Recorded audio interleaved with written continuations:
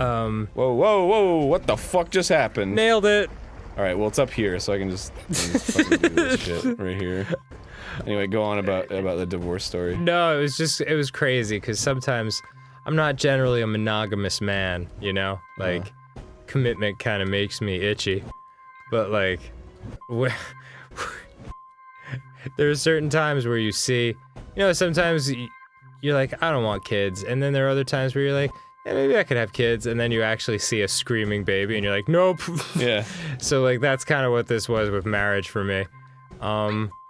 It was a husband and his wife, and I was sitting there writing, like, just doing whatever in a tiny coffee house, and they are like right in front of me. Like, it's like this awkward setup where like, my chair is set up perpendicular to their table, so I'm like looking into the center of their conversation, basically, like a foot away. And the husband is on the phone. He's like doing business calls or whatever. And the wife is being really patient. She's just like kind of hanging out. And he talks for way too long, and you can see her eyes kind of glazing over. And then it's done. And he hangs up the phone, and she kind of gives him a look, and he's like, I'm sorry, I'll be more present. And I'm like, oh, you guys have talked about this before. You know, like, I'll be more present isn't your words, man. Okay, so he hangs up the phone. He's like, sorry, I'll be more present. And she's like, okay. So like they get like, they get their food or whatever. And then he gets another phone call immediately. He's like, sorry babe, gotta take this.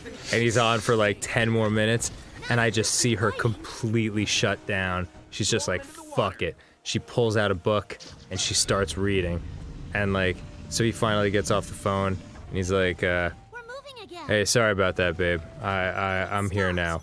And she's just like, mm-hmm, without even looking up from the book.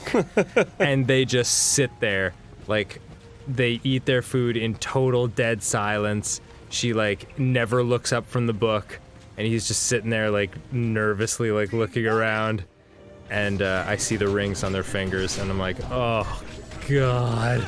And then they just left, and I was like, wow, that's tough. Yeah, have fun with that, you guys. Yeah, just so much bliss. Till death do you part. And then I saw him eyeballing the hatchet next door. Oh man, for himself. Oh god. Oh jeez. A self-hatchet death? Yeah, you gotta want it. Yeah, you really. Yeah, you gotta be like a hatchet enthusiast. Like, sorry. I want to go out the only way I love. Yeah, he died doing what he loved, killing himself.